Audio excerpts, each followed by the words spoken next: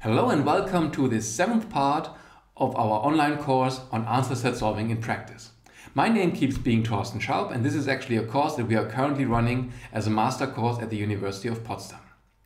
Now, this part is about grounding. It's about the process of taking a logic program with object variables, first order variables, and turn it into a logic program without object variables, or into a propositional logic program. As such, this part actually marks the beginning of a whole series of lectures on practical aspects of answer set solving, and this will be the part on grounding, and all the remaining ones will be on solving.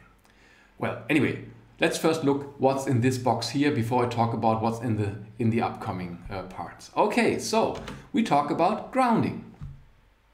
In particular, we talk in the first 3 sections here about more and more sophisticated grounding methods, and we will more or less use an example to illustrate this and not go too much into too many details.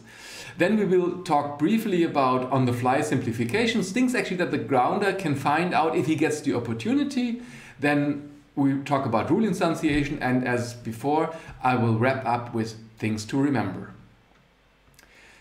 So this is grounding, or more or less this is the workflow of ASP, starting with modeling, going over grounding, then actual solving, and then interpreting the solutions again. And in this part here, we will be looking what is under the hood, what is a grounder actually doing. And you know that in our case, this is Gringo the grounder, and I actually owe a lot to Roland Kaminski, the builder of Gringo the grounder, who actually provided me with the first draft of these slides. But all errors are of course mine, right?